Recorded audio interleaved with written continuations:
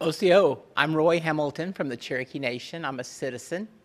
And today I wanted to talk to you a little bit about Cherokee family history or genealogy. And to do that, I want to talk about two things in particular.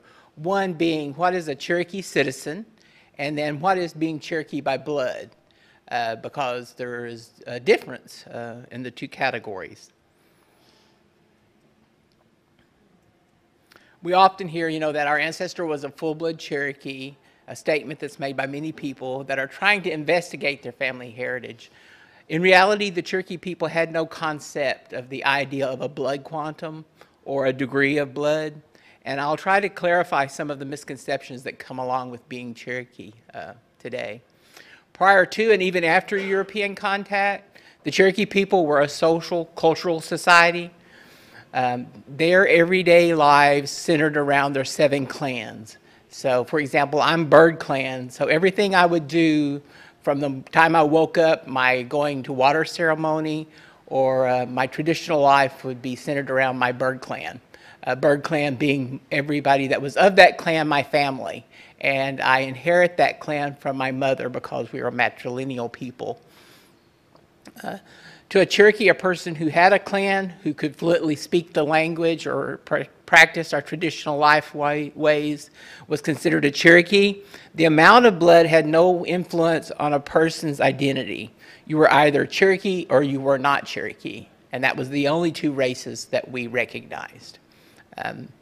So if my mother's Cherokee, I'm Cherokee, the father's sort of obsolete.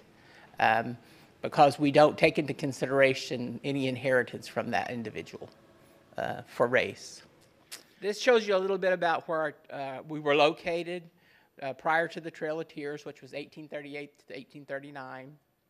The boundaries prior to European contact, the Cherokee Nation territory covered parts of an area which are now the states of South Carolina, North Carolina, Virginia, West Virginia, Kentucky, Tennessee, Georgia, and Alabama, and it made up about 81 million square miles.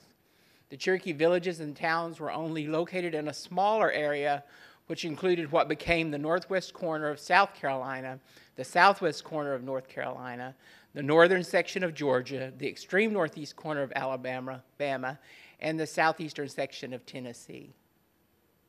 This shows you some of our overhill towns, middle towns, lower towns, and an inclusion of what were called Chickamauga towns. Now, state rights over the Cherokees, we'll talk about under state law, any Cherokee or Native American who remained in the East and did not remove on the Trail of Tears were considered a person of color. A person of color could not vote, nor could they own land. So part of the option during the removal era was you could take a reserve, become a U.S. citizen, and give up your citizenship as a Cherokee, and you did not have to remove on the Trail of Tears. So some took that option, but immediately found out that they were in this category of a person of color, so they lost their land. In that process, there was a white gentleman by the name of William Holland Thomas, and he stepped forward being a friend of the Cherokee and said, well, I have an idea, and you will give me your land. Together we will raise money and we will purchase more land, and at some point, you can continue to live there and nothing will change for your lives. Later in his life, he began to become ill and he realized it, and he approached the United States and said, could I give this land to the Cherokee to develop a reservation for them to live on? And it's Cherokee, North Carolina today, and it becomes known as the Qualla Boundary. So a population will be developed there under the Eastern Band Cherokee Indians as a federally recognized Cherokee tribe, which have a permeable reservation, meaning it's not much like the northern reservations. They're not so contained. The borders are very permeable and people come and go. They have a different system of identifying their membership, and that's through a roll called a Baker roll, B-A-K-E-R. That roll, developed in 1929, will be the source they use for citizenship today in their tribe. Also, they have some things that are different from those in Oklahoma, and they have a blood quantum requirement, and I believe it's 1/16. And they've added in recent years another requirement, and that is you have to be born within the Qualla boundary to be eligible for citizenship. So women who are having children and they want them to be members of their tribe will have to return to the Qualla Reservation to have the child. Since the beginning of contact, the United States federal government wanted to assimilate all Cherokee people into the mainstream of society and be like Americans. So they would give us things like pots and kettles and farming implements and say, be like us, you know, do what we do. They did so. They knew they could lose their identity as Cherokee, so a lot of Cherokee would resist such things. It was an unwritten law that any Cherokee who left the confines of the Cherokee Nation and was gone for more than 6 months relinquished their rights as Cherokee. And later it would be written into our Constitution as a law as part of the Cherokee Nation. So if you left and didn't come back within 6 months, and you were most likely in the United States, you were considered a citizen of the United States and no longer a citizen of the Cherokee Nation. There was an option the council would set up to hear cases where people returned, and if you made a good plea and they agreed with you, they could readmit you as a citizen of the Cherokee Nation. There was the group who left, a warring group that you may have heard of called the Chickamauga, and they would leave the Cherokee as early as the 1790s. And became part of the Boot Heel area of people who lived in Missouri in 1794. They moved to that location while it was still French territory, trying to get away from the encroachment of the British who were moving into our territories.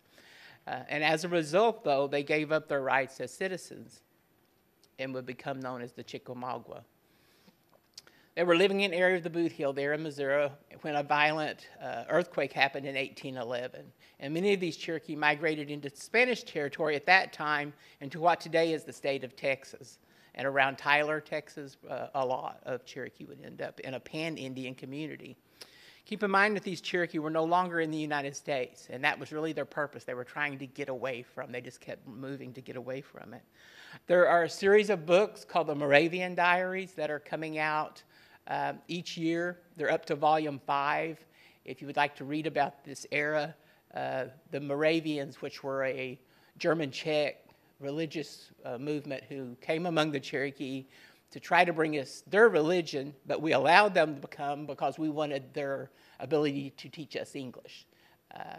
So from them, we would learn to speak English, and in exchange, they would try to convert us to their religion. They weren't very successful at converting us, but many of our people began to learn English from them, and that was a way our elders and our leaders thought we could combat the movement of Western civilization among us.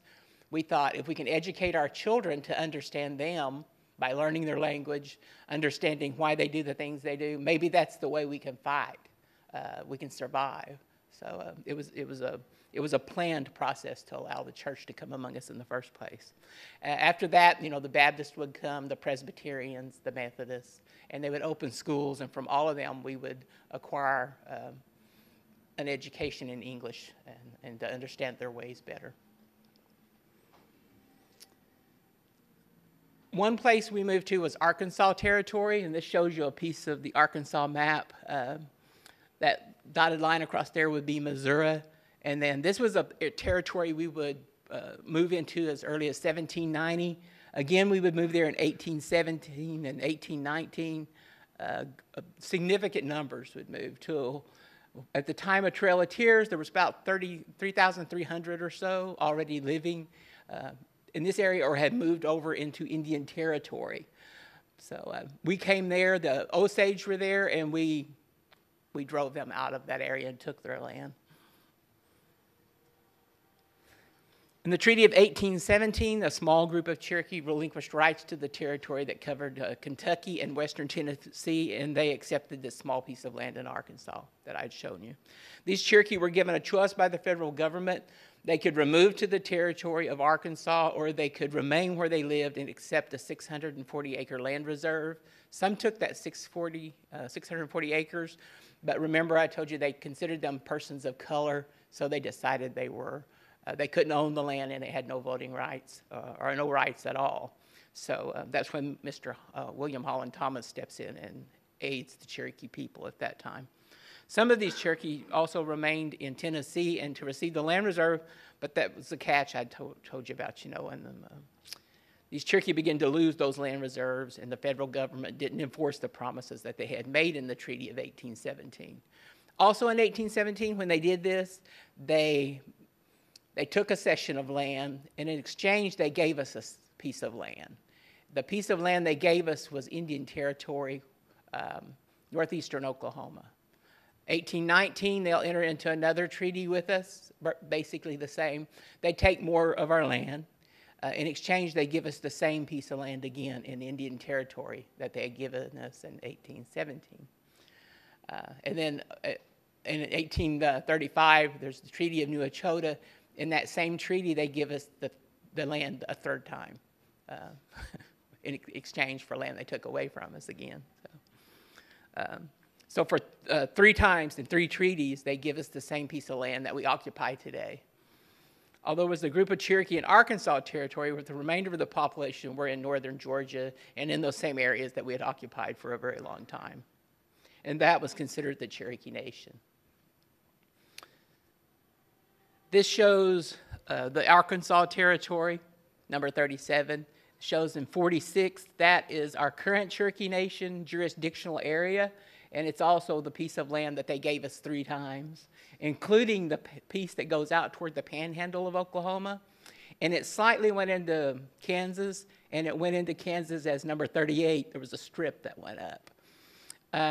They would eventually take number 38 from us and the strip that you can barely see and give it to Kansas, because Kansas wanted a state that had square edges. So that was their excuse for taking that. They will finally take this piece of panhandle because they said we weren't utilizing it, which was not true. We were using it, and we were actually leasing it to cattle ranchers as grazing land as they went from Texas to Kansas for the markets. So it was actually a huge income for us. We would rent it out to cattle associations, but the government decided it wasn't utilized to the potential, or they didn't want us doing that and impeding the cattle industry, so they end up taking that from us too, and we end up with number 46, which, like I said, is our current jurisdictional area. You'll notice there's a little chunk out of us up there in the corner, the little white piece. There's about 6 to 7 tribes pushed into that little hole there. I couldn't name all of them, I'm sorry, but they moved them there, and that's their current locations. Then in 1828, there was a treaty, and the Cherokee Nation ceded the small area in Arkansas for a larger area of land in what would become known as Indian Territory. They had given it to us again. This was another attempt by the government to remove the entire Cherokee population, but it only succeeded in moving the smaller population in Arkansas over to Indian Territory in that map. Arkansas was going to become a state in 1836, so that's why they wanted us out. While all of these treaties were being made, the Cherokee were not considered citizens of the United States, but were still citizens of the Cherokee Nation. This treaty set the stage to remove the entire Cherokee population to the new Indian Territory, and with the election of Andrew Jackson in 1828, it was the beginning of the end of the Cherokee Nation in the East, and we would cede the final small piece from our 81 million acres originally. This is just a shot of the Indian Removal Act of 1830. And truthfully, the only thing the Indian Removal Act did was give the president the right to negotiate the removal. That's all it really did. But it was the beginning, of course, and more eastern states, specifically Georgia, clamored to have the Indian problem taken out by the government. The act was a death blow to the Cherokee Nation homelands. And although Chief Justice John Marshall of the United States Supreme Court upheld the Cherokees' claim to sovereignty, Andrew Jackson, now president, was reported to have stated he made the decision, let him enforce it. He had said we were a domestic dependent nation, but we had full sovereignty as a nation, having entered into government-to-government relations, first with Britain and then later with the United States as another government. And only governments enter into negotiations together. Individuals do not enter into negotiations with the United States government.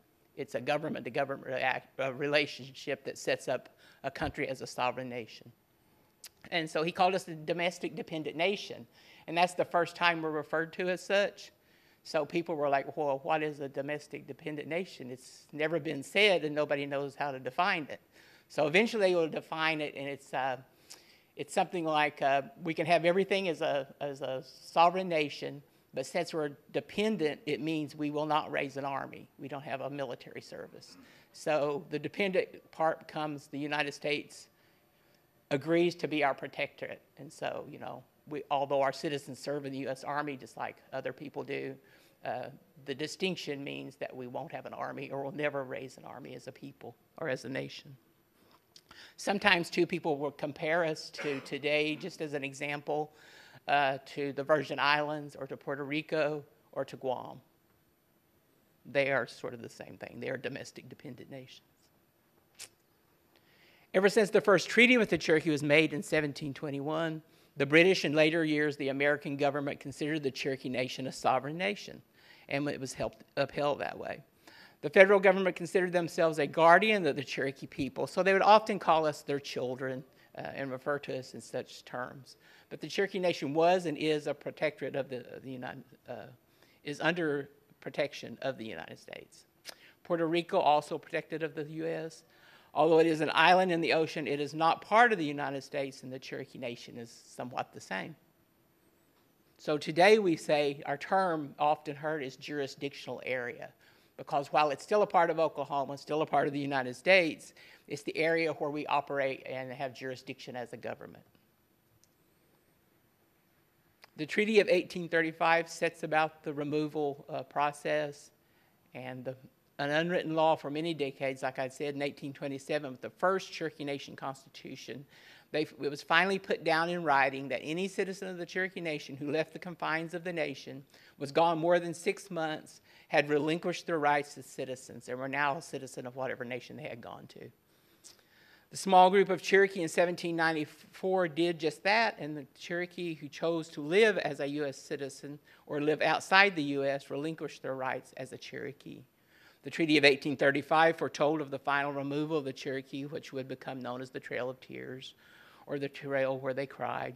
And by March of 1839, the entire populace that were considered citizens of the Cherokee Nation were now living in the new Indian Territory. So those who had stayed behind, those who didn't follow with the nation, were no longer part of the nation. They had given up their rights as citizens, for whatever the reason might be. And this is the little section that I'd shown you where we operate as a jurisdictional government today. Any Cherokee who remained in the East were not citizens anymore, like I had said, and most federal and state records, such as a birth record or a death record, marriage and census records, they would have no designation for Cherokee, Native American, or Indian as a race, only until the U.S. census of 1870 or 1880 was there a designation for an Indian under race. Most of these censuses do not list anyone as I for Indian, and 99% of the race is listed as W for white. There's the distinction of B for black and MU for mulatto, or CH for Chinese in Western states.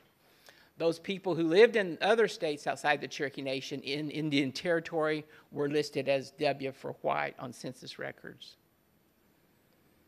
Being Cherokee by blood to the United States, especially if a person did not live in the Cherokee Nation, was just the same as being any nationality lumped into one, an American. Americans were generally considered citizens of the United States and not the Cherokee Nation. So, if you lived anywhere, Arkansas, Missouri, Texas, Colorado, you were a citizen of the United States and of that state. But those in Indian Territory were not citizens of the United States, and they were still citizens of the Cherokee Nation. Two distinctions, two different governments. Anyone could live in the Cherokee Nation and not necessarily be a citizen of the nation. We had intermarried whites, so if you look at our census or our records, it'll be IW. We had AW, which was adopted whites, meaning we adopted them, and they would be allowed to vote, and they were considered citizens by our people at that time. By the U.S. Census of 1900, 90% of the Cherokee Nation population was considered United States citizens and not Cherokee. So like Choctaw, Chickasaw, Muskogee Creek, we were overrun with so many people, non-Cherokee and whites, that there were, 3 times to 4 times sometimes by population, more people who were not Cherokee than there were living there illegally but the United States really had no way of enforcing keeping them out. There was no like border control or nothing to keep people from coming going as they pleased. We're sometimes called those people intruders, and there's even a book called The Intruders, and it will talk about some of the families that live there and list them. So it's good for genealogists who are looking for people that they think may have been living in the Cherokee Nation but didn't really realize they were citizens. Or maybe they were told they were citizens, but they can't find them on any roll. So it's a good idea to check the intruders list. We had 11 districts at that time, and this kind of breaks them down for you and shows you their names. Today, we don't have the same districts. We have 16, and they're just numbered 1 through 16.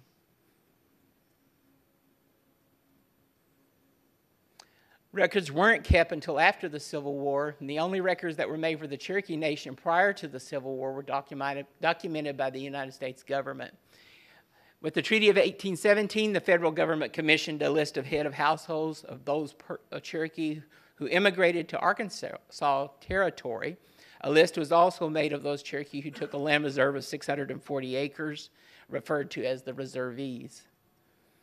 The government did not take another census until 1835, and it's called the 1835 census, or the Henderson Row.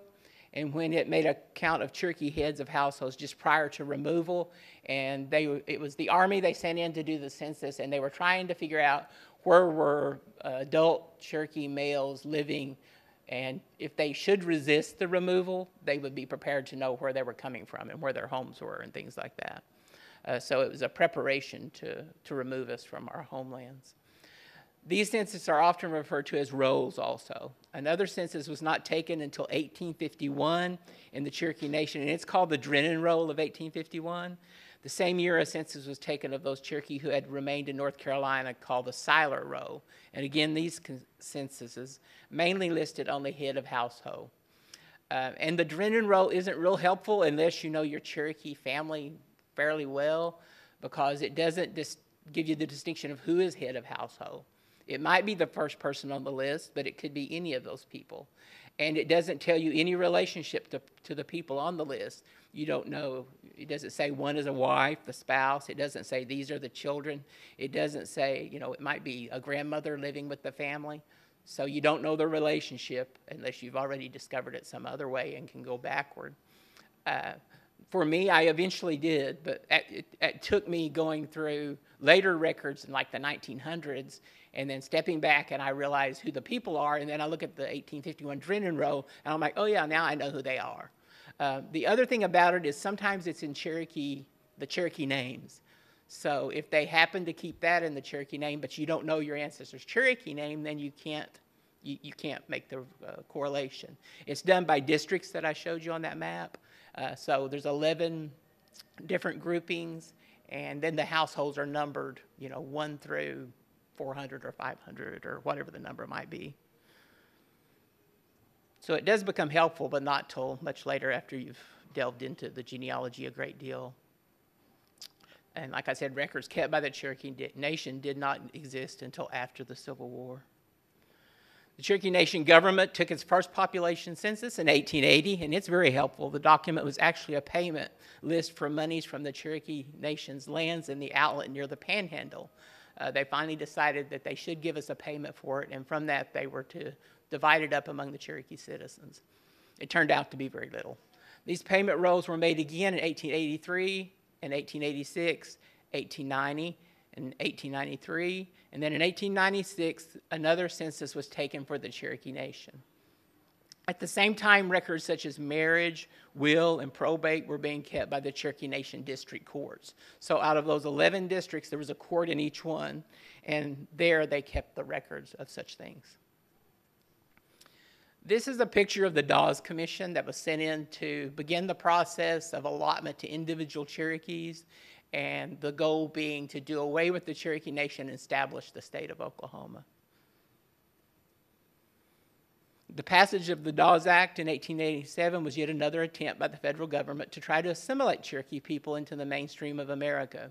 And throughout the years, the Cherokee people were dealt with as a group and not as individuals. The Cherokee held their land in common. There was no individual land ownership. The Cherokee had lived on the same few acres since their arrival in the Cherokee Nation there in Indian Territory. My family arrived and they moved into, right out of Arkansas, into the first county that they go into is Adair County today. At that time, it was the Flint District. So they moved into the Flint District, and I still live where they settled at that time.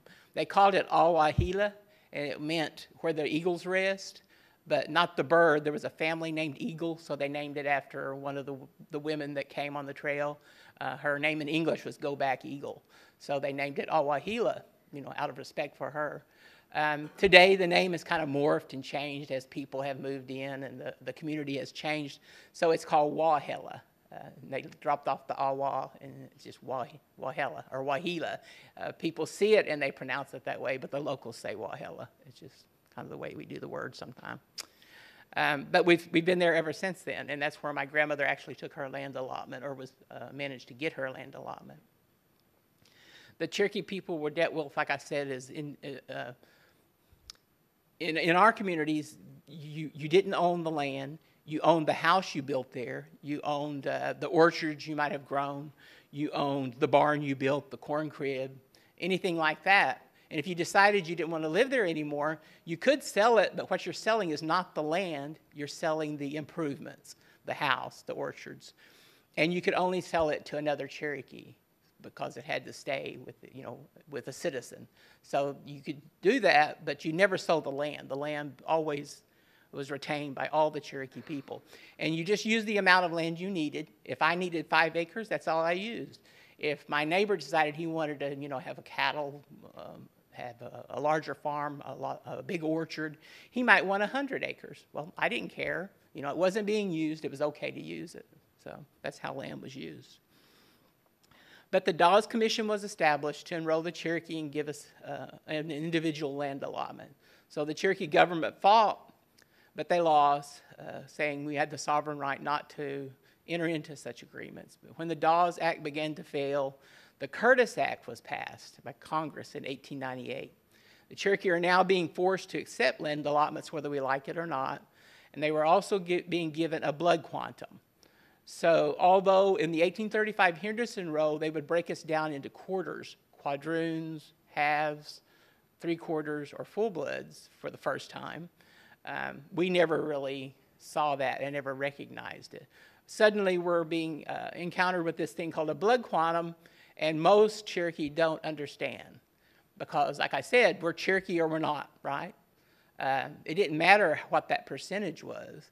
And we often use our own chief as an example. John Ross was probably about 1/8 Cherokee, but he was never considered anything but a Cherokee because his mother was Cherokee. If my mom's Cherokee, I'm Cherokee. That's just the way it is. So the blood quantum idea was confusing. So looking at the blood quantums on the Dawes Roll, there's no rhyme or reason. So, like for example, my grandma is on the Dawes Roll as a full blood, and my mother then marries a white gentleman, and so she's half. My grandma marries a white man, so mom is half. My mom marries a white man, so I'm a quarter. But if you go back to the Dawes Roll, my grandmother, who is a full blood there, her father is listed on the Dawes Roll as half. So she comes from a full blood mother, they say, and a half blood father, but she's full blood. That the math doesn't add up. And some of the siblings are different quantums. A sister is 5/8, a brother is 7/8. So the quantums, don't make sense to us today. They might be occasionally correct, but you just never know unless you really do your genealogy, then you can kind of figure it out. But it doesn't matter because you're a citizen of the Cherokee Nation because your ancestor was a citizen of the Cherokee Nation. It has nothing to do with the blood quantum.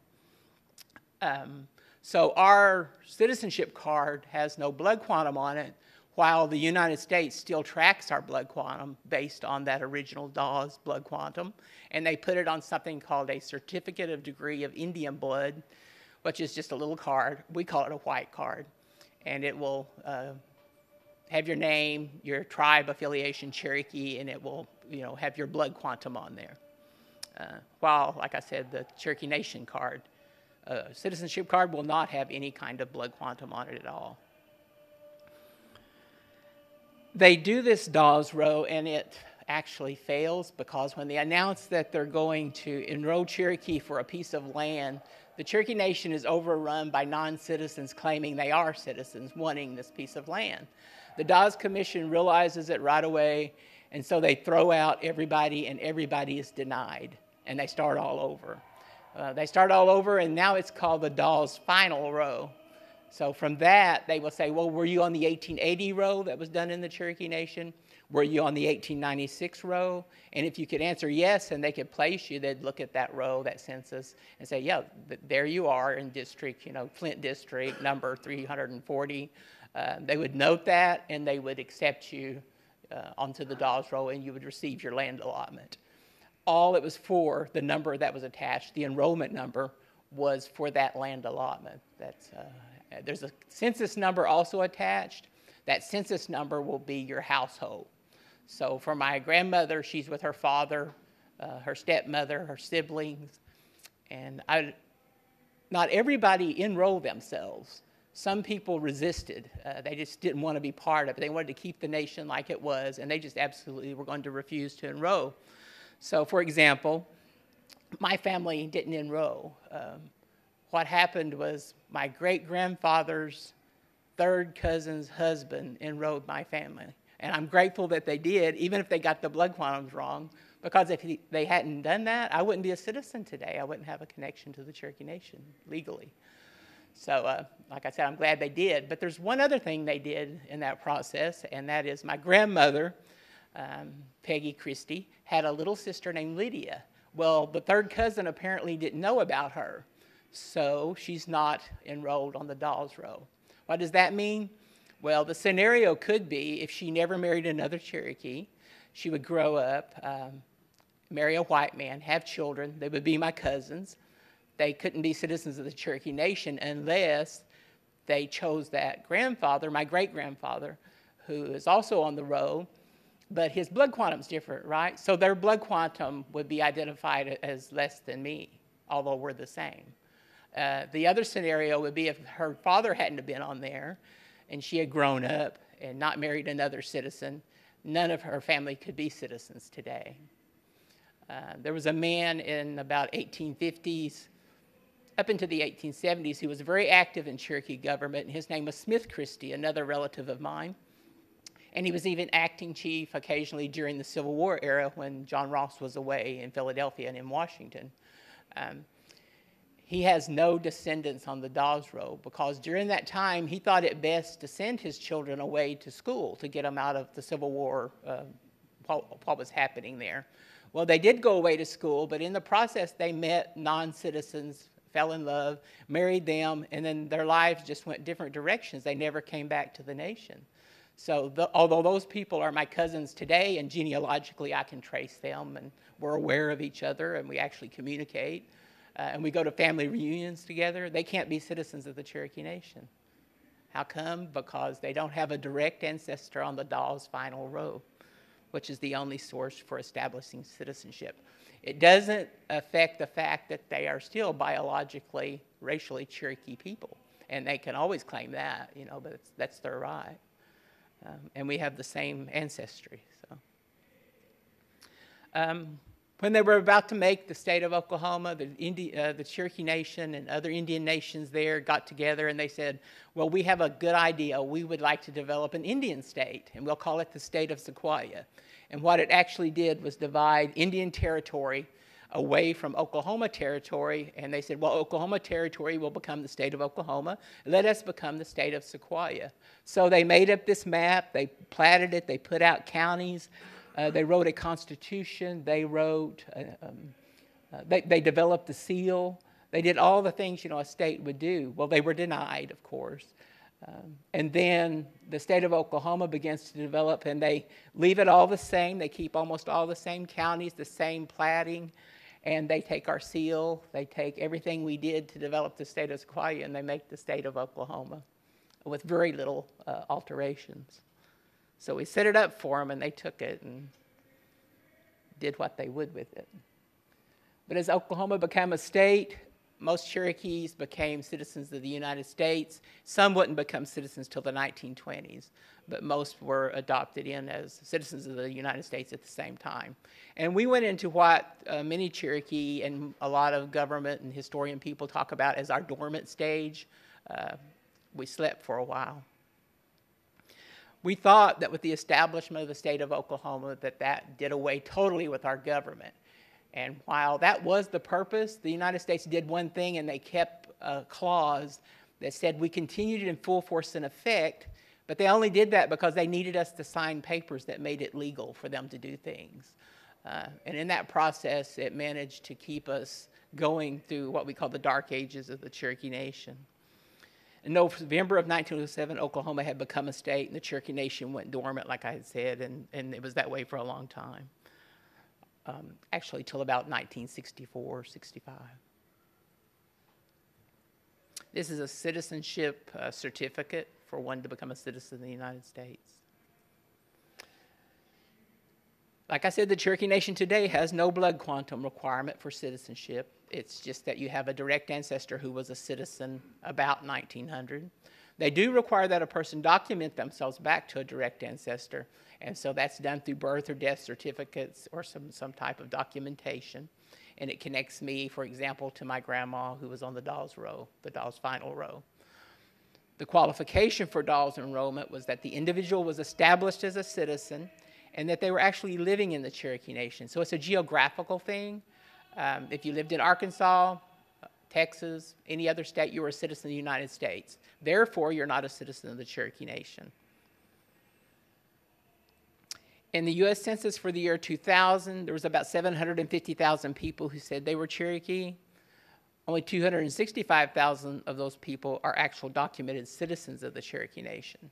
So one could make the presumption that the difference is people who think they have Cherokee ancestry or know they have Cherokee ancestry but aren't eligible for citizenship. Today our citizenship is at about it's over 320,000 people. And I'm not sure what the last census identified the number of people who are claiming to be Cherokee. But from the 2000 census, we can tell there was a big difference and that many people will claim to be Cherokee. So when people come to me and they want me to do their genealogy, it's really simple. You know, I have two questions. What's your goal? Do you want to be a citizen of the Cherokee Nation, or do you want to document that you racially are Cherokee by blood? And usually it's one or the other or both. And so from that, it's pretty easy for me to say, well, who was your grandparent or great-grandparent that was living about 1900, and where did they live? If the answer is Arkansas, Missouri, Texas, California, my first response is, well, I'm pretty sure you're not going to be able to be a citizen. But now I'll check, make sure. But if they weren't living in Oklahoma about 1900, particularly 1896 to 1902, they're citizens of the United States, so I'm sure you're not going to be a citizen today. That doesn't mean you're not Cherokee by blood, because we can still do the tracing using the census every 10 years, using all the Cherokee documents, the censuses that were done, and look for your ancestor. I can usually find anybody that was born from 1940 backward, just as long as you can have a name for me, and hopefully a place they lived or a birthday or something that will give me some certainty that I'm on the right person. And like I said, it's easy to pretty much establish a citizenship or a non-citizenship. It's a little harder to trace Cherokee blood. And particularly if it's your 6th, 7th, 8th grandfather, grandmother, and they were living, in South Carolina, Georgia, any of those places I mentioned earlier that were part of the old Cherokee Nation, we call it, or our traditional homelands, it's harder to establish them as Cherokee. There is a group called First Families of the Cherokee Nation, and it's a heraldic society, but you have to be able to document through some kind of documentation where your ancestor lived back to 1835. And from that, they will accept you as your ancestor was a citizen of the Cherokee Nation. And that's through the Cherokee Heritage Center at CherokeeHeritage.org.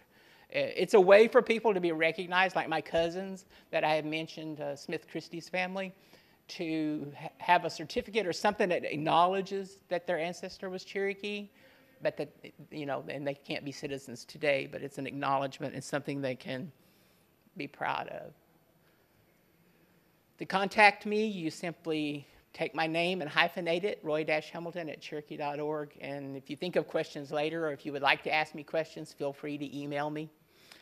I went through my presentation a little fast, and there's more I could have talked about, but I wanted to give you some basics and some things that could give you the ideas, you know, of what you might be looking for, or where we were, or what is a Cherokee citizen, and then what is Cherokee by blood or people of ancestry. And if you have any questions, I absolutely feel free to ask. Well, if not, thank you. And if you'd like to talk to me in private, you're welcome to too. Yes, sir, I'm sorry. It appeared in your own case, you got thought back as a grandmother or great-grandmother. You said the father, did he disappear or what? You're asking if what happened to my great-grandfather? No, he was around, but you connect yourself to the closest relative to you that was on the Dawes final row. For me, that's my grandma. And so I take her, and she was on there in 1902, and she was 12 years old, and she received a land allotment of 120 acres, which is where I live at today. I'm part of that.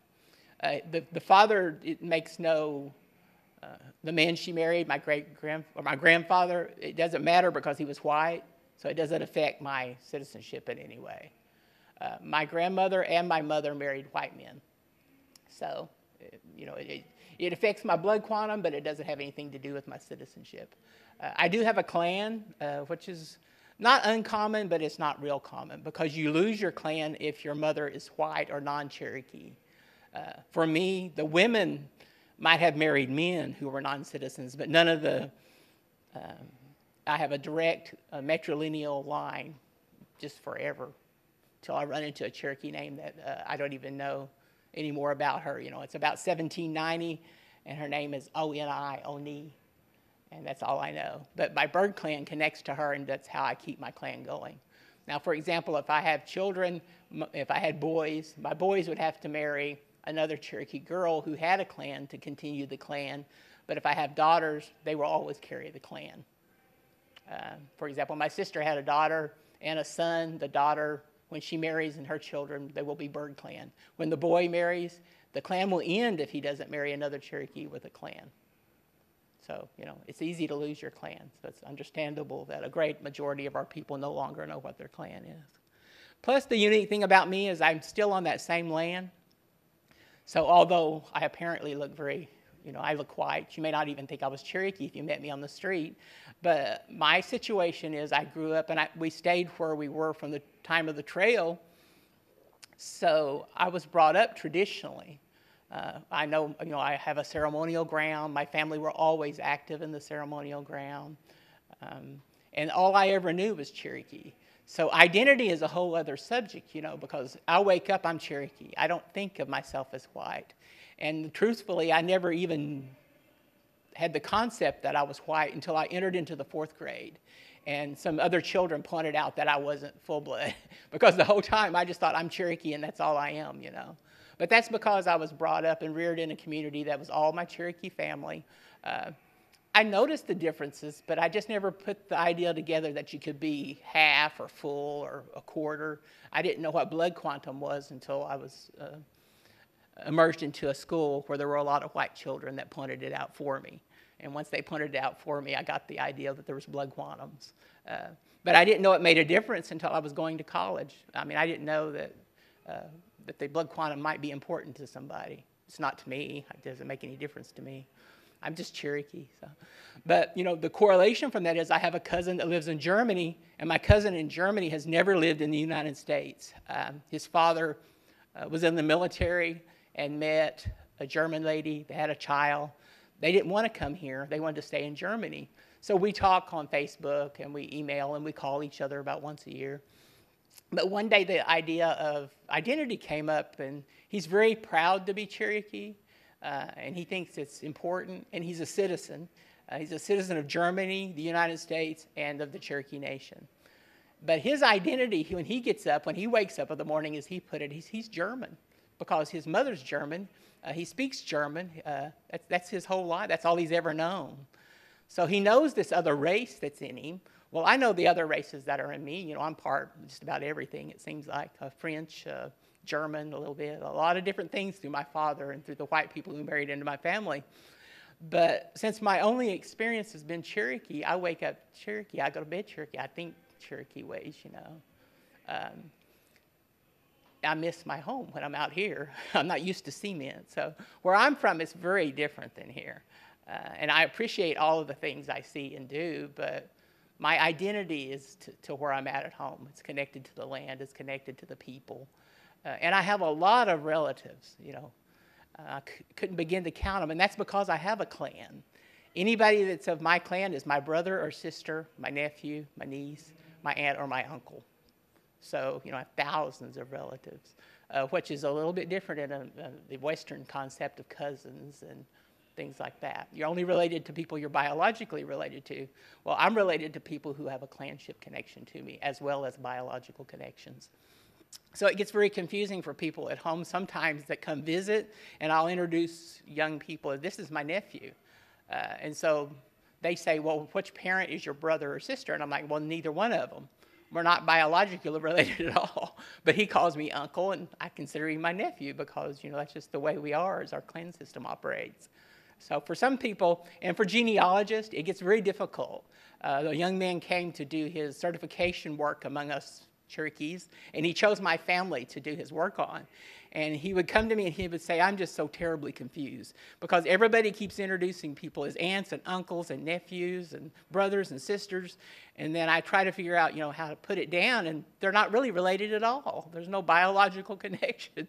So, you know, I had to explain the clan system and help him figure out who is actually biologically related where he could do his certification work with my family.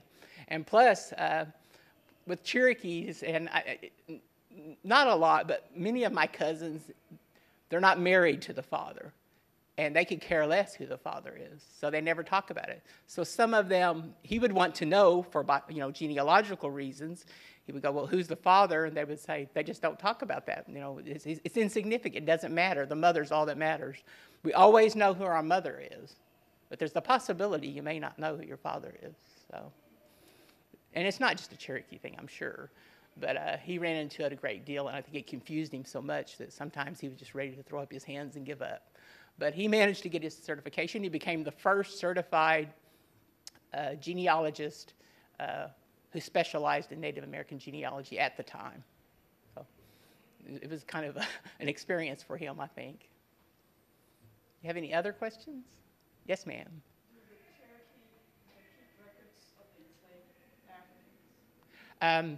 Do Cherokee keep records of the enslaved Africans? What we usually refer to are the Freedmen row, and then the Dawes did an extra row, and it's called the Freedmen row.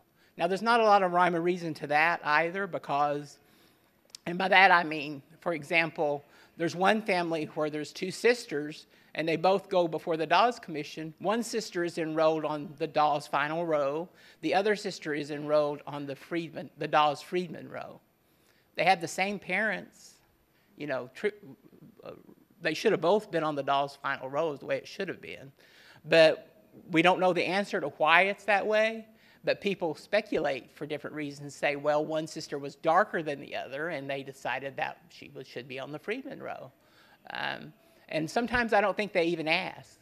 They just made that decision for themselves, the person doing the Dawes row or the Freedmen row. And we also know that people on the Freedmen row often are Cherokee by blood, some connection. Now, some are the descendants of the former slaves of the Cherokee. And they may not have a biological blood relationship, but many of them will have the biological relationship. And the distinction comes about primarily from the 1866 treaty, which you can Google and find it, and you can read about it. And that's when we accepted our freedmen as full citizens of the Cherokee Nation, according to that treaty. And that's a case you may be thinking, you may know about it.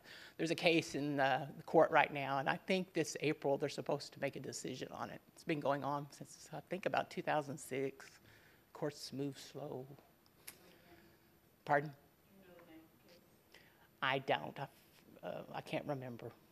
But if you Google Cherokee and Freedmen, it will definitely come up in your Google search.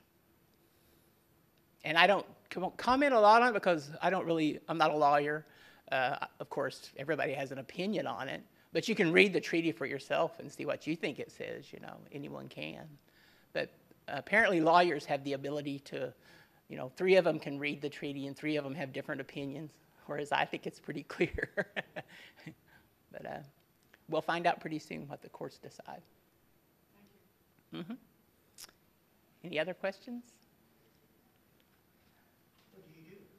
What do I do? My title is Special Projects Officer, which means I just do anything. But primarily, I try to work around family history projects. Right now, we would like to develop a database that's Cherokee specific, which houses all the families of Cherokee people. You know, and anybody that thinks they might be, they could go in and search, connect to that family, and see where they were and all the data we could have on it. Not just genealogy, but family history, like oral family histories, photographs, add things like that. We also hope by the end of May to have Cherokee History Online, where an individual anywhere in the world can go onto our website and take an about 11-chapter course and learn about our history. So that's the 2 things I'm kind of working on now. Can someone be a citizen of the Cherokee Nation and a citizen of another tribal nation? Can someone be a citizen of the Cherokee Nation and a citizen of another tribal nation? It's possible. Cherokee Nation does not have a law that says you can't. But as far as I know, every other tribe does. So The Osage Nation does not. They don't? Yeah. So, you know, it depends on the other nation. Cherokee Nation doesn't. But if the other nation does, then obviously you couldn't. For example, I know Choctaw and I know Muskogee Creek, and then there's some exceptions with the United Cotulla Band. If you're on their base row as a descendant, I think they will allow you to be a member of their band. But if you're not, you have to have a quarter-blood Cherokee and be on the Dawes final row. But you can't also be a Cherokee Nation citizen. You have to choose one or the other. And probably the reasoning there, and you know, it's kind of an assumption on my part, government services, you don't want somebody going to both governments asking for the same service, or so it's a kind of a way to keep track of what government is providing governmental services to what individual maybe. But I know some that are Cherokee and UKB, but that's all I know. I don't know of any that are Cherokee in another tribe. I do know on the Dawes Row there's a gentleman, and I wish I could remember his name, but he enrolls on the Dawes Row, and he's also enrolled with the Osage, which that's the only one I've ever seen, though, during Dawes' era. I found it really fascinating.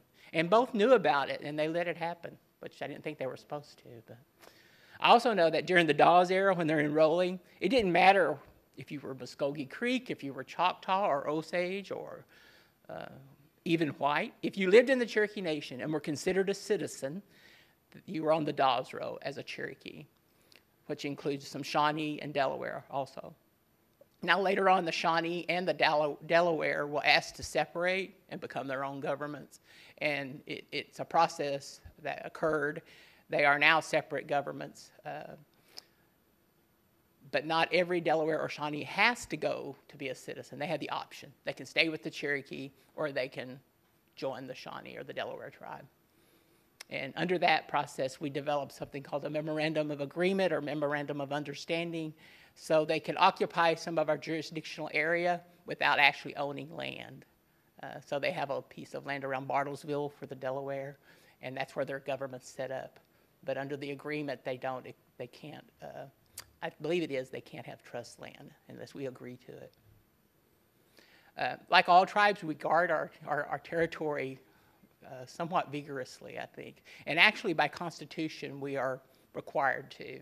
So our chief has no option, and our council has no option, unless they want to face impeachment, that they object to any other government, which sometimes they term as a foreign government, trying to operate within our jurisdictional area. It's something we usually oppose, unless we enter into agreements of some kind. Anything else? I have another question.